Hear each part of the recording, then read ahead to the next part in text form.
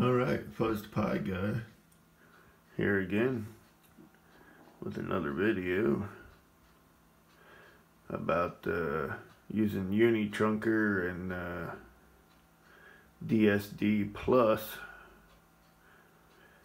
and virtual cable to be able to listen to P25 and some other things also, but right now I'm just listening to P25 traffic. You got to use two different, well, the method I'm going, you got to use two different USB dongles. So I just came up with something quick and easy. Got it coming up here to rtl-sdr.com dongles. I ordered new antennas for them, so these are just temporary antennas, but I'm using an old, back in the day, scanner antenna. Then this is a dual band ham radio antenna. But it's working for now. I should have my antennas here the next day or two. So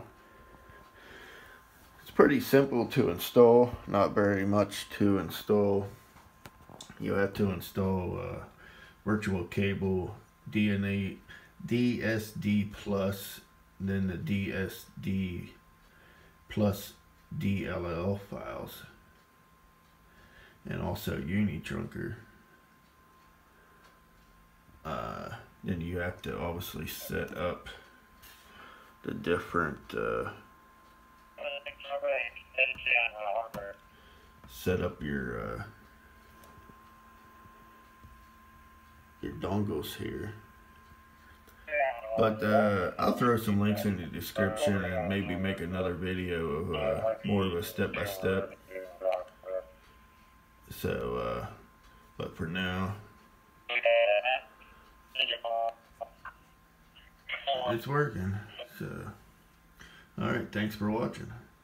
Stay tuned for part 2.